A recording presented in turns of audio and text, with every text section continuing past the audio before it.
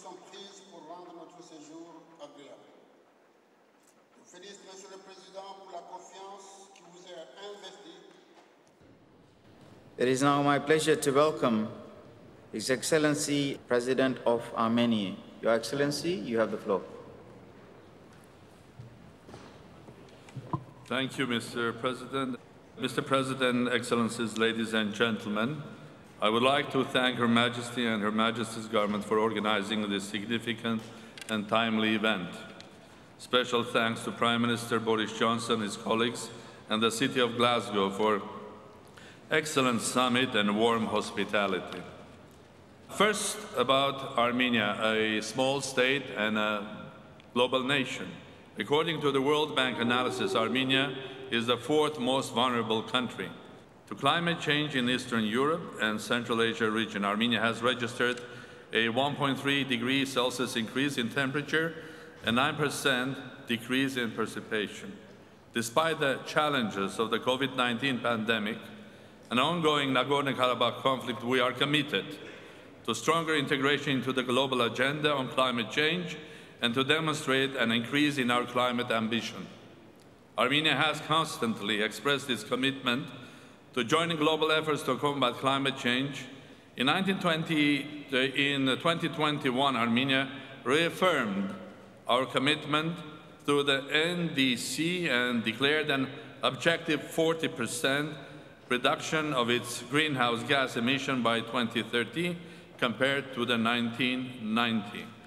The long objective of Armenia is to achieve climate neutrality in the second half of the century.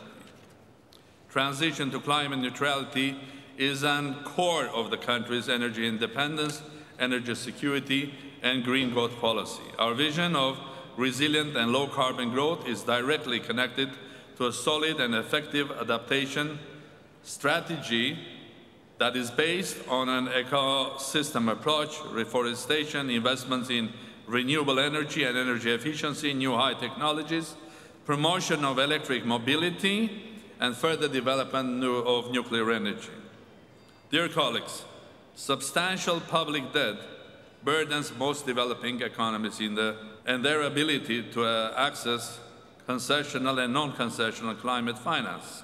In this regard, a creative approach is crucial. I am delighted to share with you our renewed Debt for Climate Swap initiative.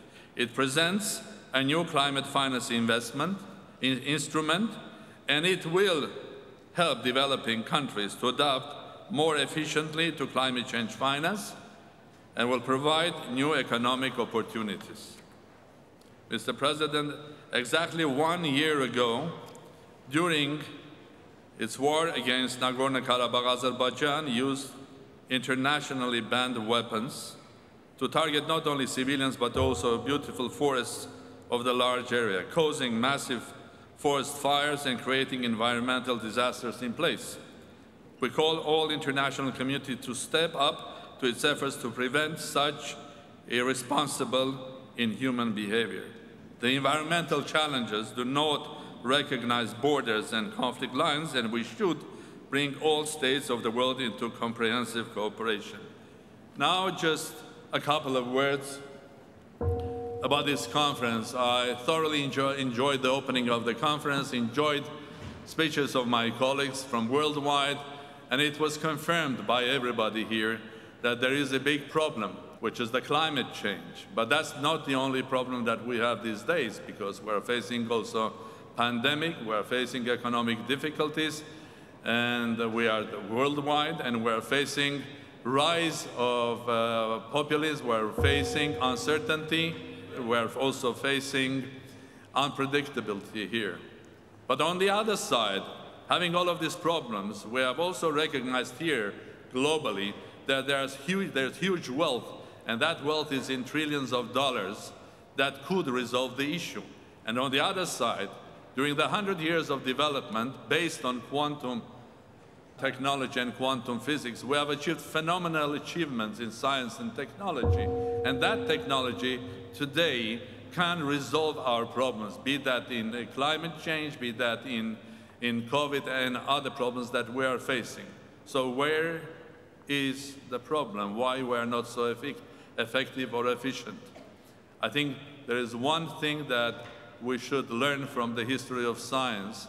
When 100 years ago, great scientists, people like Albert Einstein, Max Planck, Heisenberg, realized that the classical laws of physics and mechanics, cannot be applied to the new discovered small particles and atoms. You have to change your mentality. You have to change your philosophy, your logic, even your common sense to understand and create the theory of quantum physics. We are on the crossroad. The world has become quantum. This is a crossroad that we have to start thinking differently, because the world that ahead of us is not the one that was there 10 or 20 years ago. So based on that, if we change our mentality, form our ambition and strategy, then we can effectively use the finances and the wealth created during this phenomenal development and use the technology to handle the problems that we are facing, but not only resolve the problems, but also create a basis of development to the brighter future years to come. And when finally, at the opening of summit, Professor Brian Cox took us to a trip to cosmos, to see from above how amazingly beautiful this planet is, and to realize that in the whole universe, this is our home and the only one.